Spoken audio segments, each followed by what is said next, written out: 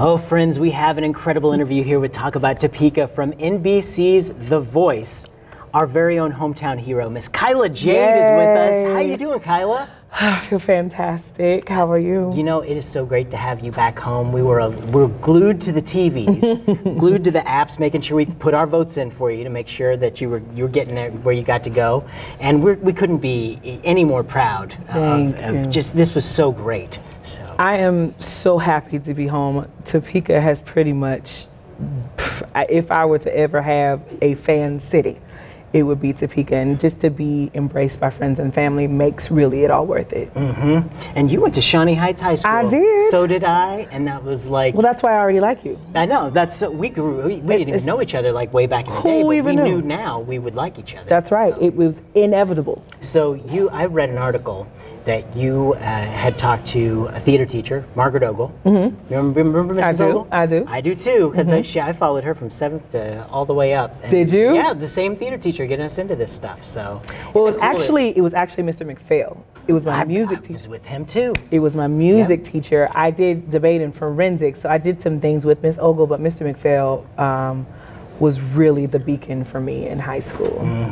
Did you get into like the show choir and all that stuff? I was in every choir you could be in. I think I actually integrated the Choraliers as well as the Ladies Tree. I was the first African American to be in either of those. Now, what was that like? You know, I didn't have any issues. Shawnee Heights was so inclusive, so the sky was the limit. I could do anything I want. I could be anybody who I could play in. I played in every orchestra. I was in the chess club. I could do anything I wanted, and that was why Shawnee Heights was so amazing, is I never felt like, oh, I couldn't do it because I was a black girl. It was like, oh, she's just doing it.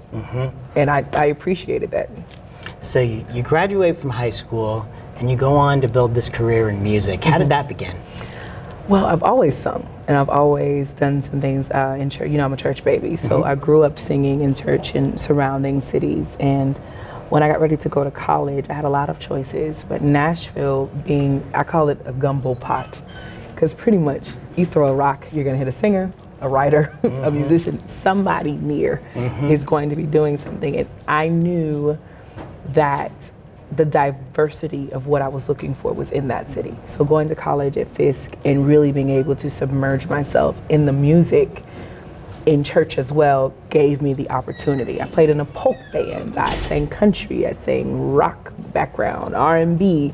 You can do anything. It's the same kind of mantra. My mother really taught us, you know, have faith in God and try. You know, why not? Why can't you play baseball and then decide you don't like it? You know, I played sports too, I don't know why. But the pulse of the city, the musicality, the availability, just being able to blend into any genre is really what helped me grow. So when you start out, of course, everybody's just timid and getting into the business, and then there has to be that one moment where you knew, like, this is the most exciting thing, this is where you knew you made it. Was there not one of those for you? There are, because I enjoy everything. Yeah. So literally, I was in Japan for 5 months teaching gospel music. That was another, like, oh my God, this is amazing. Wow. I did a cruise for 4 months where I had my own show that I headlined. Oh my God, this is amazing. Every opportunity, it's the same thing. Every opportunity I take, I treat it like it could never happen again. It's the most amazing, because to me it is. I'm a simple girl. Honey, I could sing if there was 2 people in the room.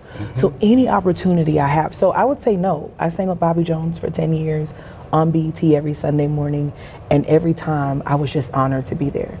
Anytime someone gives me an opportunity, I'm just honored. I just did a couple dates with Patti LaBelle. And I don't get to talk to too many people who get to say, I just did a couple dates with Patti LaBelle. No, listen, I'm telling you, I was, at one point she turned around and she said, Kyla, are you gonna sing at all? Because I realized I was just screaming. And I was like, I'm sorry, like, I'm sorry. Like, first of all, it's Patti LaBelle, she's like 2 feet from me. Kyla, are you gonna sing? And I was like, I promise I am, I promise. But I'm just a little black girl. Like, it was, to me, any opportunity I get, I'm like, oh my God, this is amazing. God, I'm so grateful. I'm so grateful. What am I supposed to learn from this situation? What am I supposed to do? So I don't think there'll ever stop being moments. The next thing, I'm gonna be just as excited about the next thing because it's just who I am. I love music. I love being in it. I love surrounding and wrapping it around me. And yeah, if I could do this for the rest of my life, I'll be a happy girl. So, okay, The Voice. How'd this come about? How'd you end up on the show? Like, you know. I got a call. Okay, so let me tell you my life full circle. I audition for things and don't get them, and then 5 years later, I get a call for the same things. I auditioned for cruise ships. They all turned me down. And then one random day, they called me. Do you want to go out next week? Sure. So The Voice, my birthday was May 23rd, right? Last year, on May 23rd, Jennifer had to sing on The Voice, and I was just singing background. So I was on stage, standing center, because where I'm positioned, if she's not in front of me, I'm center stage. So she just wasn't there. So I was just looking, I was like, oh, this is cool. So I'm taking pictures. I'm like, look at the 4 chairs. Didn't think anything of it. Went about my life. Got a call that said, hi, this is so-and-so from casting. We saw your video. Would you like to audition for The Voice? No, thank you. And hung up. So about 2 months later, they call again. Kyla, would you like to audition for us? I don't like competitions. I don't really think it'll be good for me. But thank you so much for calling. Wow. A couple months later, he called again. So at the 3rd call, I started thinking about it. And I was like, you know what, Kyla? Why not? And that's really every situation. Well, why not? Why not try it? It may never work. You may never get past auditions. And so that's why I said, I won't get past auditions. Well, Kyla, you don't have to audition. We're just going to bring you straight in. So that shut that down. So I went to LA, and I was like, well, maybe I won't get past this. Oh, no, you're already past this. So we'll see you in a couple weeks. So I was like, oh, no. Oh, no. I might actually have to do this. And so it was just one of those things. And even in that, I was uncertain. I was unsure. And thinking back on it now, I think I was just nervous. I was nervous, and I don't compete well. I'm always worried about the person beside me. But The Voice doesn't do that. It is very much, even though it's a competition, it doesn't feel like it. It's an entertainment show. Yeah. That's what it is. Yeah. And so I was okay, because it wasn't about, you singing better than me. It was about giving your best. So I'm gonna do my best, you do your best, and I can encourage you because you're a completely different person than I am. And in that, I felt comfortable. So did you feel more camaraderie among I have made lifelong friends with Team Blake. We have a text chain, so there was 24 of us on one team. I'm Team Blake at the very beginning. We still have that same chain, and we all talk. We just, when someone was eliminated, we all said farewells and sent crazy memes, and it got all the way to the end. And that night, I can't tell you how many of those and other people from other teams text me, encouraged me, called me, tweeted me, Facebooked me. They're just incredible artists, and I am honored to have been on this season with a lot of them. Well, the show was called The Voice, and you have the voice. It's amazing. Thank it really you. is incredible. So we just had a spectacular street party here at the Topeka Performing Arts Center. And you were sitting right front and center for everybody. All this entertainment came together, and what'd you think? I loved it. It's a great day. Listen, I couldn't wait to, now listen, Topeka is hot. I don't miss, warm. My God, it was hot. But how dare I not be there? And everyone else is sitting out front. Listen, scoot over. Did you see my chair break? My chair even broke, and I literally almost fell out of it. But it did not deter me from sitting out front. I had a great time, from the barbershop to the babies dancing to the gospel choir to, it was so, I love this kind of stuff. It was so much fun. You rode in on a fire truck. First of all, they played Girl on Fire, and I had to make sure that was not actually true. And then once I realized it wasn't, I was okay. Did you have to stop at another call and put out a fire before you came over? No. That's but good. when I did jump when they turned on the sirens. I was like, oh God, it's really loud in here. But there was a fire. Sir, there was a fire truck. And I didn't think I could get in it.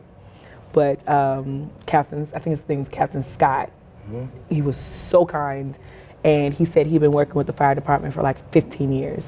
And so I just stopped and thanked him, first of all, for his service. And I'm just so nice. Everything was so great. I'm so honored. I am. So before we close out, I want you to, in order for anybody to be able to achieve such greatness that you have. It takes an incredible family, right? Absolutely. Talk a little bit about your family. My family is my backbone. They are. My mother especially has been such a beacon of control and faith and stability. And being a full-time musician, you don't know where sometimes your next gig, food, you know, I like to maintain. So starving artist is not necessarily what I enjoy. But she has always been encouraging and quick to give me a scripture, quick to tell me, nope, you got it. My sisters, I pretty much make them both work at all times, and they never complain. They're right there for me. My sister will fix me in a minute. Katie will say, all right, you need to go take a nap, and I'll go take a nap. So it's just my aunts who come down.